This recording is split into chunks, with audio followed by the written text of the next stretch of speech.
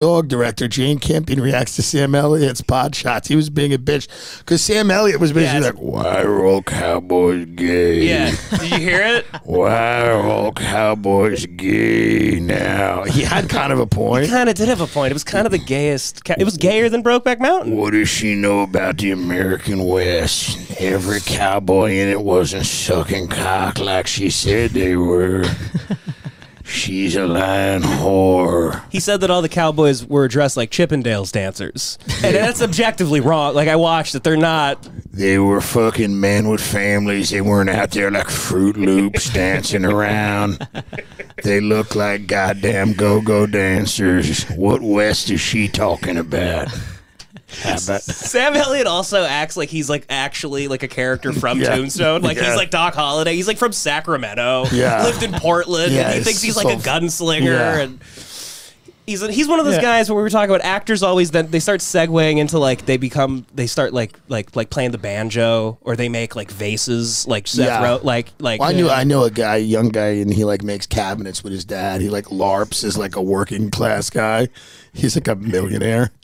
He's like, I like making cabinets with my dad. Yeah, they love that. We had lunch once in Beverly Hills. He goes, why do you live here? He's like, I can't be in it, man. I got to be outside of it. You're like in it. I'm like, why don't you quit the show? You don't want to be in it? Go work at Walmart. My cousin lives in Pennsylvania. He works at Walmart. Why don't you? I'll call him. They're hiring right now. You could quit the show. You don't want to be in it. I live outside of it, man. This guy's like an actor? He's just he's an actor. He's an actor. He's an actor. He's on a hit show on Netflix. You're fascinated by actors. Like, you love, like, kind of hanging out with them, seeing if they're actually, like, living the good life. Well, that's a big part of it. I'm like, is it real? What part of it is real? And how dumb are they? Yeah. Like, how... And most of the things you tell me, it's like, they're usually, like, living kind of in a dump, and they... Well, some of them are. A lot of them are just... Actors are bros. So we don't realize about act. Like when they're 45s, they're not because they're up on stage. They're like, the women made it possible. But when they're 20 and they just want to put their dick in things and they're just famous for no reason, they're bros. Yeah. They're like, Trump's kind of cool, bro. Could never say it. They're like bros. Yeah. They're good-looking bros that just act. Yeah. They don't. It's when they get older, they start going like, the Ukraine is so beautiful. Like, it's a whole different thing. What does she know about the Ukraine? And it's like Steve-O. Yeah. She's going to make a movie about the Ukraine where Zelensky's sucking everyone off in there. They had proud Nazis fighting in there in the Ukraine. What do you think the Zelensky love dies down? Do we get bored of Zelensky? Is it already over? He keeps asking everybody to fire the nukes. He's the hottest guy that wants nuclear war. Well, so they were never going to win, but it felt like cool thinking they were going to win, you know? It's like, Ukrainian magic. Yeah. They're not going to win. It's sad. You know, I'm against the war. Just to insulate myself from that criticism, I'm against the war. But I will say this, the people that are all into like, oh, Zelensky is going to be, like he's going to be victorious. It's just probably not going to happen. He's going to get out of there sooner or later. He'll be at the Beverly Hills Hotel pretty soon with Kim and Pete. He'll be with Kim and Pete. He'll be Zelensky. Kanye's like, I'll kill Zelensky.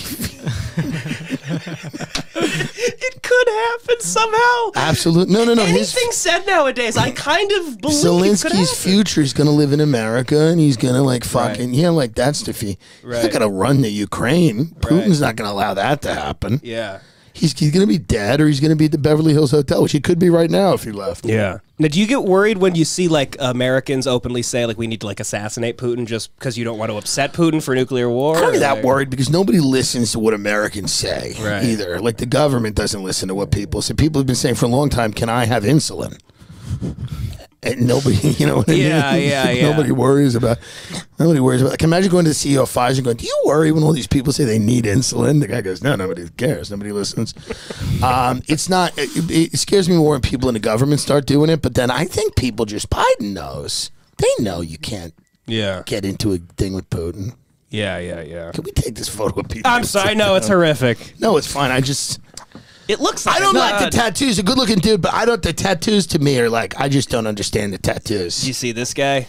Russian handcuffed himself to the entrance. You have a switcher, so this is what it'll look like on the thing. Yeah. I like the switcher. You like it? Does Ben not have one? How does he do it?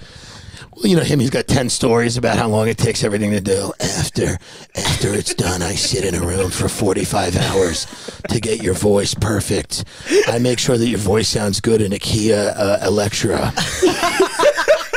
I make sure that your voice sounds good. It's very hard. The real challenge of audio is to make it sound good on bad speakers. So I read 15 million YouTube. I went to 15 trillion YouTube tutorials, and then I had to sit there in my backyard for 57 hours and then compress your voice 90 different ways. I'm like, okay. He's like,